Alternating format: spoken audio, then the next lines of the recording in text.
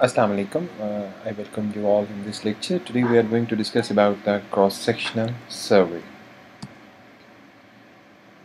By definition, it means in a cross-sectional survey study, samples of individuals are selected from a previously defined population and contacted at any particular time point in time to simultaneously collect the information on both the exposure and the outcome of our interest. So at any particular time point, we collect that information and we want to assess the frequency of that exposure in the prevailing population. So that's the simplest form of cross-sectional survey study. Let's elaborate this with one example. The data what you are looking right now in the table is basically the reproductive behavior surveys done in 40 developing countries and 20 developed countries about the breastfeeding practices. So what you are looking over here is the information in Africa about Egypt, Ghana and Kenya. The year of survey was 1980. Sample size, number of women who were collected for and participated in this study is mentioned over here. On the right hand column, you can see that the percentage of women aged 15 to 49 years of age and their current breastfeeding feeding duration that is being mentioned in this slide. So 34% percentage women participate and they have participated for the have participated in terms of breastfeeding practices. So this is what you can say continental distribution, and over here you can see the values which are substantially higher are Kenya. So the Kenyan women have a higher percentage of Kenyan women actually have a breastfeeding practice in contrast to what is we have noticed in Indonesia and in Colombia and Venezuela. So the data is being generated as mentioned in this report is 1987. But what we are inferring from this data is the level of our interest, that is breastfeeding practices, and then we are observing it on a cross-sectional survey base. But sometimes we can add some additional factors in this data. So in continuation to the previous table, if we are interested to know whether the schooling has any correlation with breastfeeding practices, so a correlation among any factor with the frequency of attribute of our interest. So the attribute of our interest over here is the feeding. Factor we are talking about is the year of schooling, and we want to know whether increase in school exposure has any association with breastfeeding practices. So schooling with feeding practice in months is mentioned over here. Again, if we look at the data, it says that the year of schooling 0, 1 to 3 years, 4 to 6 and 7 plus years. So if we notice, and these are the numbers which are mentioned over here are what you can say mean durations in months. So what we are looking 21.2 is the mean duration in months for the Egyptian women who never visited the school have a mean duration in months to feed their kids. So the women who never visited the school have substantially higher proportion of breastfeeding their infants as compared to advanced schooling, where we see the numbers are roughly in early 10 number, not exceeding more than 10 than 15 at the most. But the women who have never visited the school, there is a higher proportion of individuals on which the life of their infants depended mostly on the breastfeeding. Okay, so such kind of surveys are important to understand the trends prevailing in our population regarding any phenomena. This is why cross-sectional surveys are important. Now, the next question is, what would be the target population? As in the previous slides, we have discussed about the breastfeeding practices and we have taken the women as a prior advantage, but we are not taking about the women who are elder or who are at younger age. Okay. Similarly, I am giving you an example which says that the dietary habits of Seventh-day Adventist group is to be important. Let's say this is an example. Now, this group doesn't eat meat or rely on vegetables, and it is localized in USA. So, should we adopt in order to assess whether how much meat or how much vegetable free life they are going, and what sort of disease, which is the level of interest we are interested to decipher. So in that case, our priorities would be: should we add recent converts, what is the source of population, and what is the representative selection criteria. For example, if I want to study the association of any disease with Punjabi population, so my prime target would be the province of Punjab, rather than I will be discussing those issues in KPK or Balochistan or any other remote area, or if I am talking about any particular target population. So first, target population, source of population, sample, and study participants.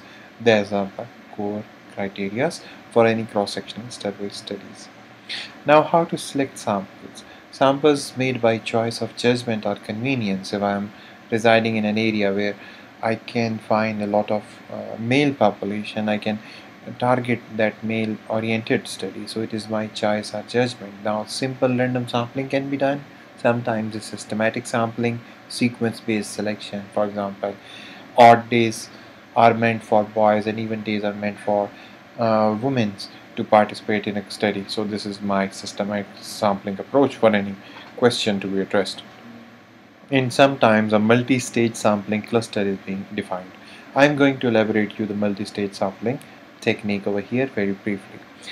Now, in this example, this says that study design diet lifestyle versus 7 common cancers in China. So in early 1980s, a study was conducted in China which was to assess whether the diet and lifestyle has any association with 7 common cancers reported in different regions of cancer. So the people were interested to know which diet or which lifestyle is the people opt have more frequently affected from any particular cancer. Now this is the China is a big country, and in order to conduct this study they use a multi-stage sampling approach. What was that approach? They say that total counties in China were 2,392.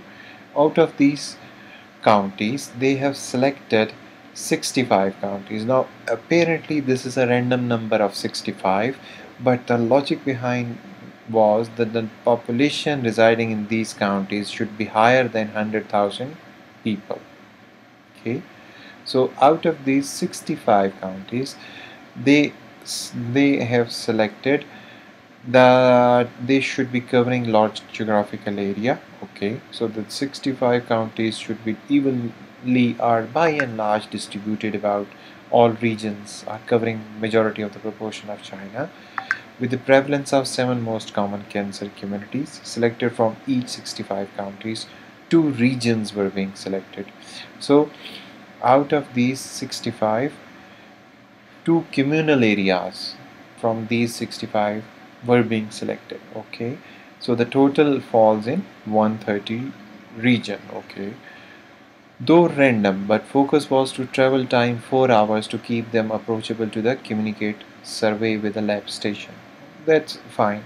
So out of this, a production brigade in each commune was selected, so that 130 individuals were being selected from that cohort. So out of 2,000 counties, 65 were collected based on population, and then from this 65 communities, there were count out of these 65 counties, 2 regions were selected, and they were called as communities. We can say in our local language mahallas. So this the total number falls as 130. From this 130, they say that we have selected 2 teams or 2 particular teams, and these particular teams were also being doubled. So the number starts from 260. So from that mahalla, they are going to a street level, and they have randomly assigned it to 260. Okay, out of these 260 big streets, they have collected 25 households which are having this representation. So 25 households, and if we multiply this, 25 households were selected from these areas, so yielding 100 households per county and 50 per commune. So one male and one female were invited for blood donation, so people in total were 6,500. Okay, so it's just an overall design what we are trying to focus over here, that in order to study a big project, you attribute and start something like this. For example, if I want to replicate this study in Pakistan, I would say that the Pakistan is composed of 4 provinces and one Gilgit-Balochistan area. So we say that we have 5 provinces, and of these 5 provinces, we say I have collected, let's say, 10 or 12 big large cities. From that cities, we go to the what you can say district, and then from districts we duplicate that data into two tehsils, and from tehsil level we are going to demarcate certain streets, and from that streets we are residing into 25 households, and then we duplicate those households number for one male and one woman, and then we collect that information about their lifestyle pattern and cancer exposures. Okay, in order to assess this on a large scale, we are doing it on a very prolonged and lengthy model based study. And then not all participants become response fully to the study because of lack of interest. They die, they refuse, or they lost contact or not comfortable at all. So some participants are usually at the initial random samples, so efforts are made to assess the response level so that we can assess a comfort zone, how much individuals are comfortable to talk about any particular issue what we are discussing. Now the data collection methods usually are the same: questionnaires supplemented by diagnostic test or collection of biological samples. Most questionnaires include questions about past exposure as well as current exposures. Okay. Now, in order to analyze the data, we can say the first and foremost objective of this study is the frequency estimation, or we can say the prevalence estimate. So, let's present this in a form of essay. The prevalence of breast cysts and oral contraceptive use is being given over here. So, we say that there are breast cysts which are observed in women, and then we are comparing it with the exposure of our interest, which is oral contraceptive use. Now a total of breast cancer cysts reported is 201 out of 5,891 women.